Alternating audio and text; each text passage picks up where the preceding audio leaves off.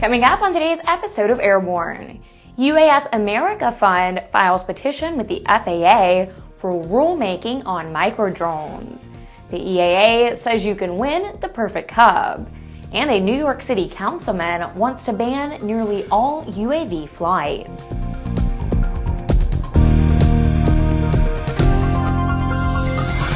Welcome to Airborne on Aero-TV. I'm Ashley Hale.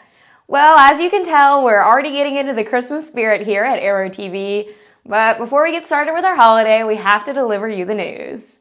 The UAS America Fund, LLC, has filed a formal petition for rulemaking with the FAA, proposing a new micro-unmanned aircraft rule. The proposed regulation would govern all government operations for unmanned aircraft systems that weigh 3 pounds or less, are operated below 400 feet, stay at least 5 miles from airports, and pilots must have a demonstrated level of aeronautical knowledge. The petition includes a complete self-contained set of UAS regulations for commercial and other non-recreational micro-UAS uses, and it's supported by a safety study based on the FAA's own data. Matthew Bishk, president of the UAS Fund, said in part, quote, "This is only the first step in the UAS Fund's plans to develop and propose technical and regulatory standards across all segments of the UAS market," end quote. Bishk said they plan to propose regulations for heavier UASs in the future. The UAS Fund claims the microcategory framed by their petition immediately embraces beneficial applications such as aerial photography, real estate, infrastructure inspection, news gathering, agriculture, search and rescue, firefighting, training, certification, and many others. The EAA has announced that the 2015 EAA Aircraft Sweepstakes grand prize is a Piper J-3 Cub, meticulously restored by Ellis Clark of Solvang, California. The lucky winning entry will be selected on September 30th, 2015. Looking for an airplane worthy of being the grand prize for the EAA sweepstakes was not an easy task for John Hopkins, EAA's manager of aircraft maintenance. However, the answering of an ad on eBay for a Cub in Michigan, John had a pretty good feeling he'd found the one.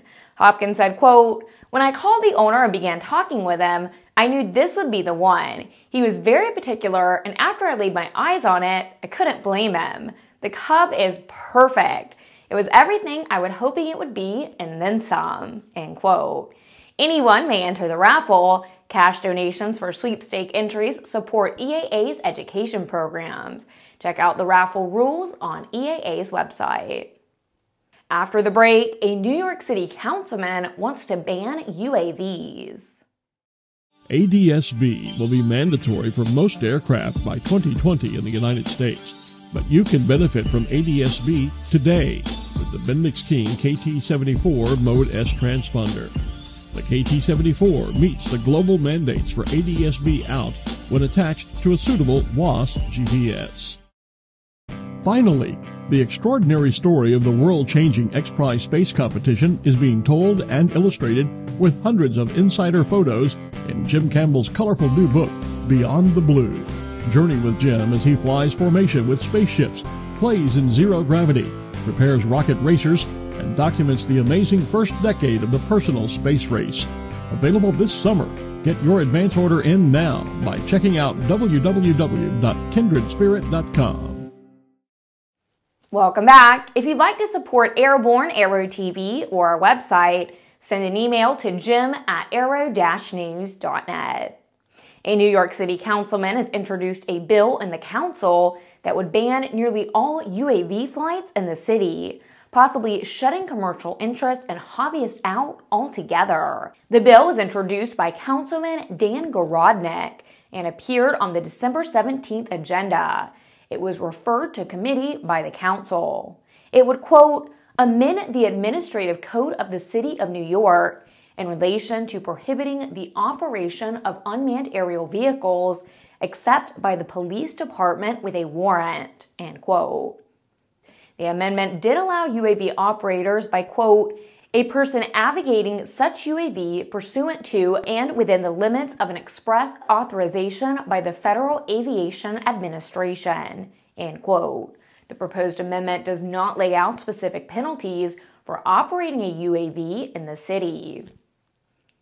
With around 2,000 Aero-TV videos webcast to cyberspace, it's fun to look back and enjoy the places we've seen, the flyers we've met, and the planes we've flown. Here's a look at one of our favorite Aero-TV classic episodes.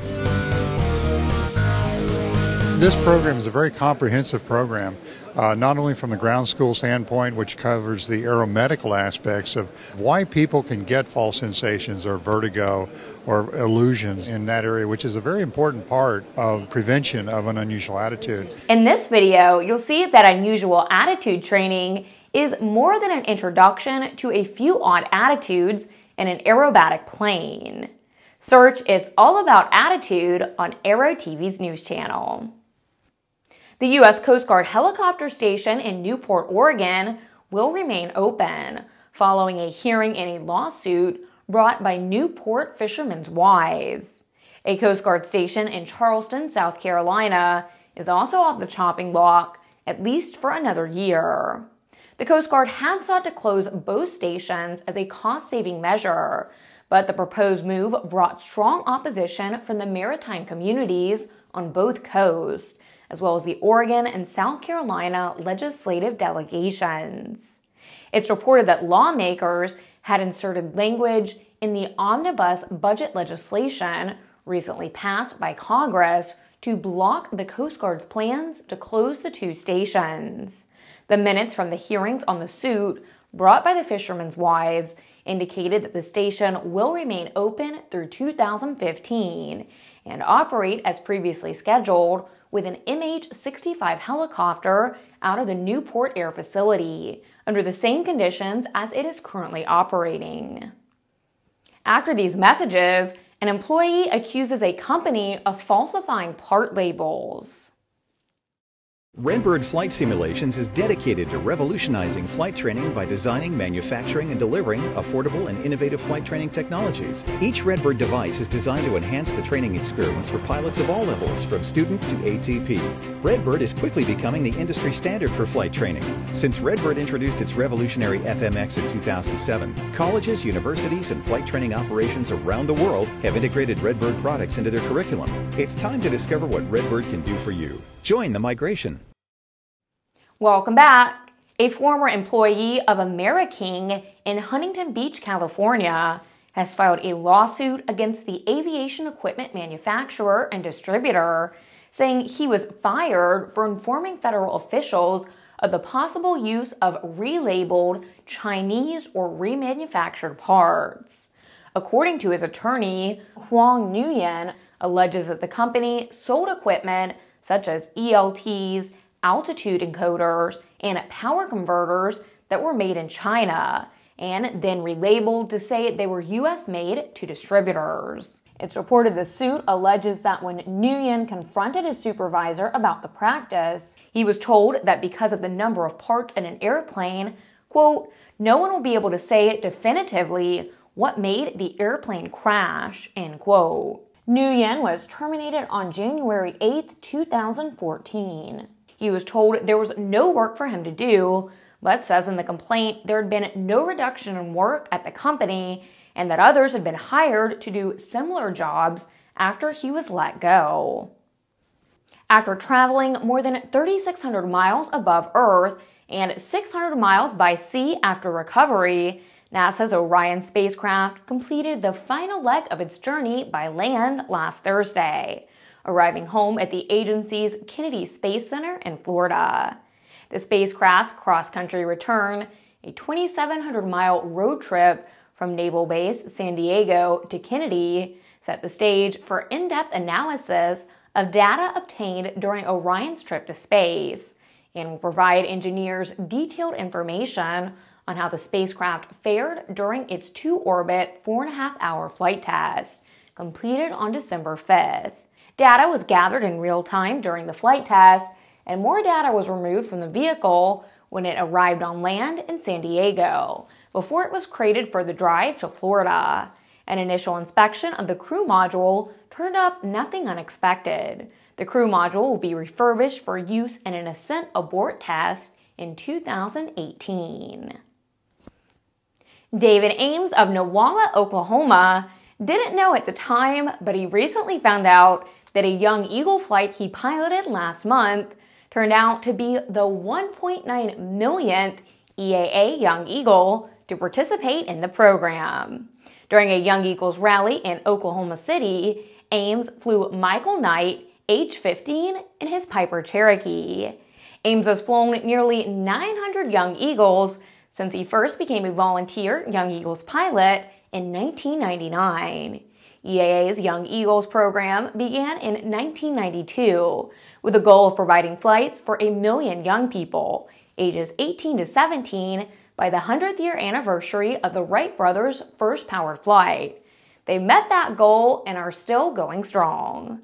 Along with Ames, thousands of Young Eagle pilots can take pride in introducing general aviation to 1.9 million youths.